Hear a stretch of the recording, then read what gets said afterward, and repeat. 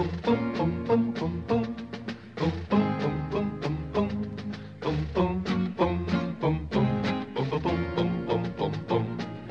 year was 1900, 'tis worth remembering the men who lived through 55 days at Peking.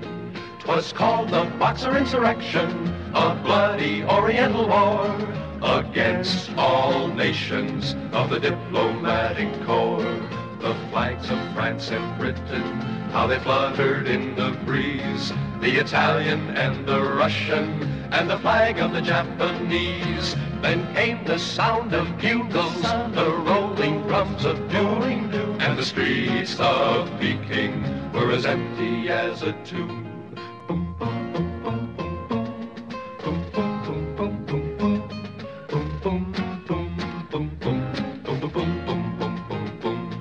The Empress of all China gave the signal to begin. Let the foreign devils be driven from Peking. They stormed the French Legation, they attacked with shot and shell, and they came in blood-red blouses, screaming "Shao!" as they fell. The drums have long been muffled, the bugles ceased to ring, but through the ages you can hear them echoing.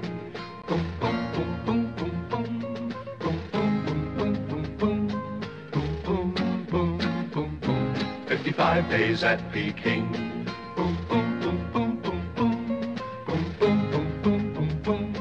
Boom, boom, boom, boom, boom. 55 days at Peking.